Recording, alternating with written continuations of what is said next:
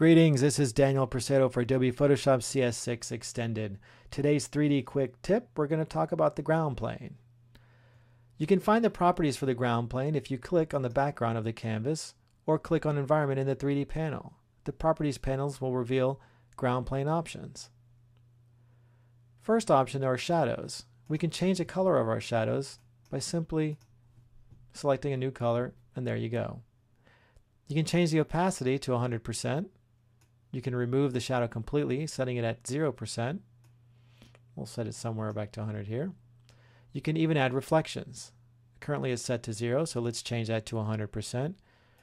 And let's ray trace it so you can actually see exactly what will be rendered. Now let's change the color of that reflection.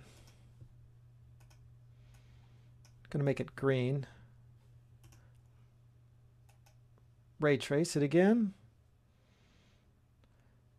Ooh, lovely.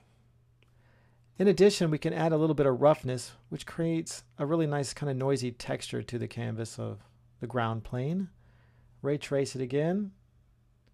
Beautiful. Explore all these options, create beautiful images.